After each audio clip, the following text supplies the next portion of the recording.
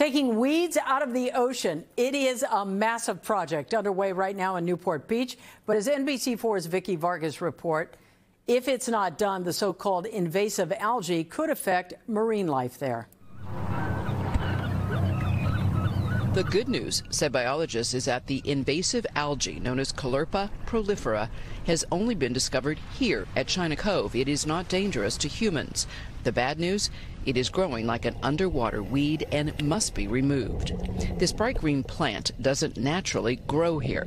Experts say it even blocks the healthy algae from taking root. There's nothing that eats it to minimize its presence, so there's no competition for it, so it can just keep growing and growing and growing. The plan is for divers to guide this huge hose like a vacuum along the ocean bottom. They will carefully remove nearly 1,000 square feet of sand and algae, knowing other sea life might come with it. All of this is being coordinated by a task force made of state, federal, and local agencies. A very small fragment, as little as 1 millimeter, 2 millimeters, can break off, and it's possible that it could repopulate elsewhere in the harbor. Turns out this algae is the type used in aquariums, one possible source, but no one knows for sure. It's not spread everywhere, and so this is a unique opportunity to stop it.